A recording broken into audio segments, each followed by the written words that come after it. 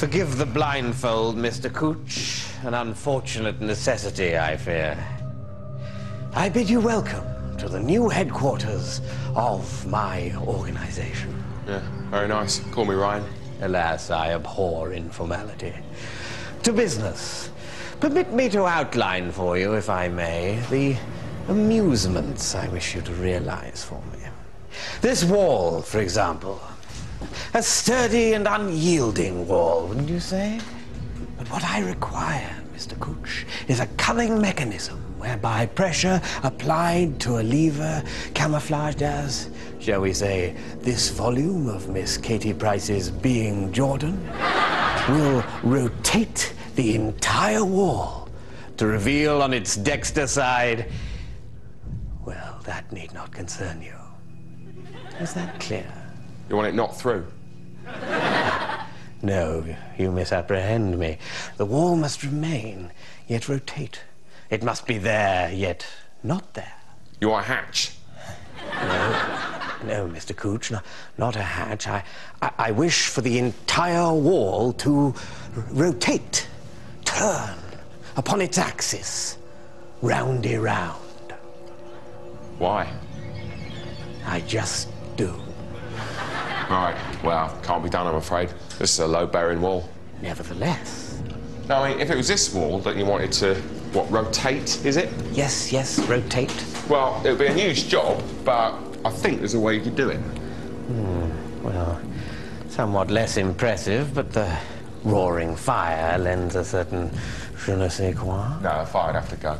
By no means. It is integral to the effect that the fire burns merrily in the grate as the wall turns. Look, mate, if you rotate a wall with a burning fire in it, the effect that you'll get is a room full of smoke. I can't revolve the chimney, mate. It's down to health and safety. Forgive my levity, Mr. Cooch, but when you come to know me better, you will learn that neither health nor safety are among my primary concerns. Look, if you want to rotate this wall, here's what you need to do. Fireplace decommissioned, yellow and black edging around all moving sections, clear, well-lit signage saying, warning, this wall may revolve. I begin to find you tiresome, Mr. Cooch. Don't get personal, mate. It's not me with a bonkers interior designer. Look, if not a revolving wall, then how about a nice, simple trapdoor? Trapdoor? Yeah, it sounds possible. Excellent. Well, I want them under each of these seats with chutes leading down to a tank full of ravenous piranhas. Fair enough. I'll have that done by Tuesday.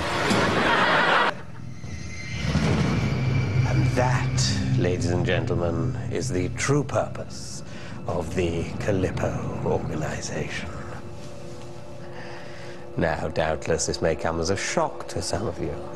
So let me assure you, if any of you have any moral qualms about my little proposition, you're more than welcome to simply walk away.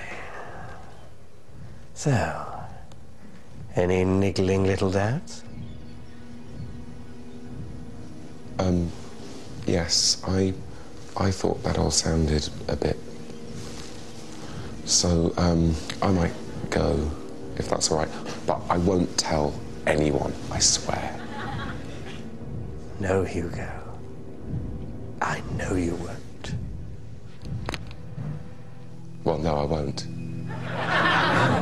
I'm quite sure you won't.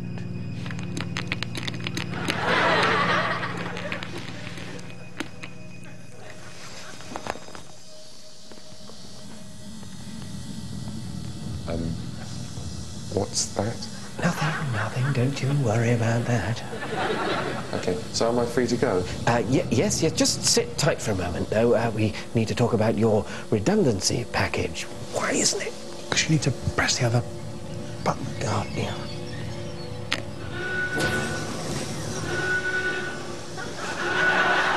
Sorry, what's going on? Nothing. Now we can forward date your pension to... Attention. Trapdoor number 3 is about to open. Please clear the area. Trapdoor? Is there a trapdoor? No, it's just an emergency drill. You sit tight. Trapdoor 3 is about to open. Please clear the area. I think I might go. No, stay. But we haven't talked about what sort of a leaving bash you might... Trapdoor 3 now opening. Oh, terrific.